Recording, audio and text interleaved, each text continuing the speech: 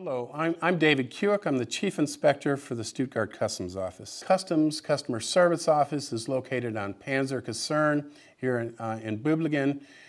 When you enter the gate, it's in building 2913, which is the first building on the right. It's up on the third floor in room 303.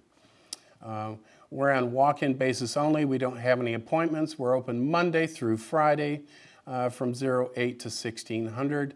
We are closed all U.S. federal holidays. Personnel that are assigned to Germany, all DoD service members that are assigned to Germany, DoD civilians, and some contractors have, and their family members have a SOFA status. That gives them special tax and duty-free privileges on goods and services.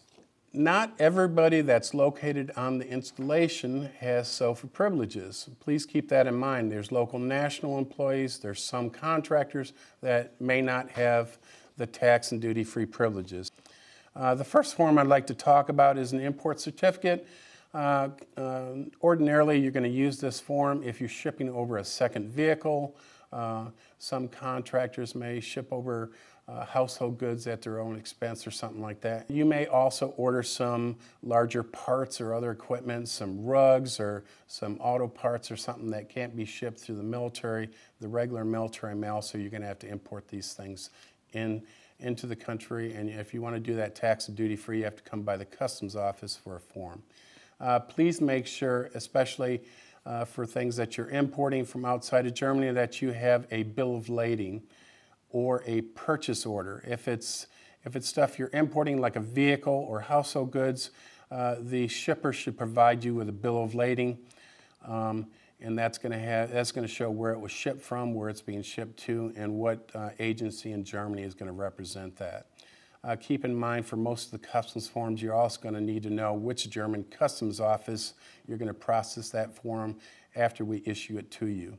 Okay. The second form I'd like to talk about is a permit to transfer. Anything, any goods or services that you imported into Germany, purchased at any of the U.S. tax-free facilities like the base exchange, the commissary, and so on, or that you used a tax-free form like a VAT form to purchase on the local economy, any of those things, if you wish to transfer these items after purchasing them to somebody that doesn't have an ID card or is not entitled to SOFA privileges, you have to come by our office and get a permit to transfer form. Okay? In order to get that, you would normally need a bill of sale. For vehicles, there's some other documentation that you would need to provide us. And this is mostly for these big ticket items, okay? Anything normally valued over 50 euros are items that we'd be concerned with. The third form I'd like to talk about is the temporary fuel authorization form, or a permit to operate your use-rated vehicle, okay? When you register, all active duty personnel, sponsors have to register their vehicle in the USRA system when they come over here, and that's going to allow you to operate your vehicle tax and duty free and also have tax-free fuel. If you have somebody that comes over to visit you, we can do up an authorization form, but keep in mind, they can't be a resident of Germany, okay? Those are visitors that come from outside of Germany. It could be a non-commensurate spouse that comes over for a visit.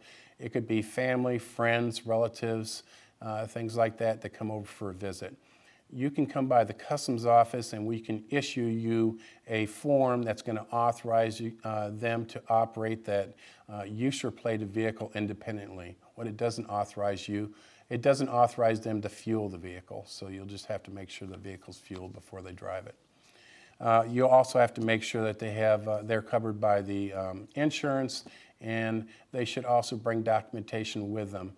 For most of the customs forms, you're going to need an ID card. For this permit to drive, people should have a driver's license that's recognized by the German authorities, like an international driver's license. If they're coming from the States, they could get one from AAA, for example. The last form I would like to talk about is the temporary fuel authorization form.